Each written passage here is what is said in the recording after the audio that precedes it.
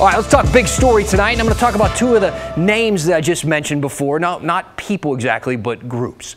Patriot Prayer and Antifa. I know that you've heard of them, and you've certainly seen what can happen when these groups meet on the streets of Portland. It's a rival left and right-wing group. They've been known to enter battle literally with each other when one stages a rally. The other one meets them there. We've seen this happen many times, but I think it's important to finally kind of have a conversation about what these groups believe. Patriot Prayer is led by its founder, this man, that's Joey Gibson. They say they advocate for free speech and oppose big government, while Antifa is often described as a leaderless group with its purpose is stated right in its name, Antifa, anti-fascism.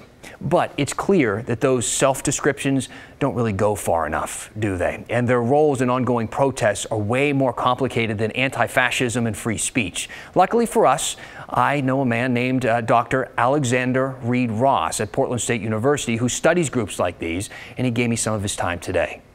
So you have politicians describing the Patriot Prayer or the Proud Boys as they are white nationalists, or they are a terrorist group, or they are a militia.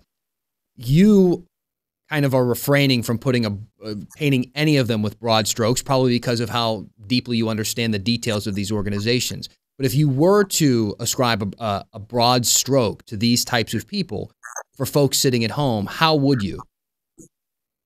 I think that they're more or less radical right in ideology and creed, which generally means that while they're not anti-democracy, they're hostile to democracy. And they're hostile to democratic institutions and to liberals, but especially to the left. I've been hearing a lot when it comes to Antifa that they are what you would describe as, not you specifically, but what people would describe as a leaderless movement. Would you agree with that, with that term to describe them? Leaderless, I would say definitely. I think at this point, like, defining Antifa is maybe a little bit difficult. I think that by this point, it's like a broad social movement.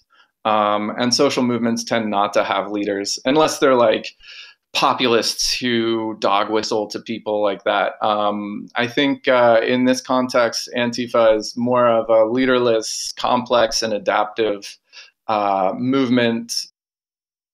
Now, after we recorded that interview, we learned that Facebook and Instagram have both removed Patriot Prayer's pages on their platforms. They said that they fell into the dangerous individuals and organizations category. Now, Joey Gibson said that he's going to take legal action into this, or at least look into that.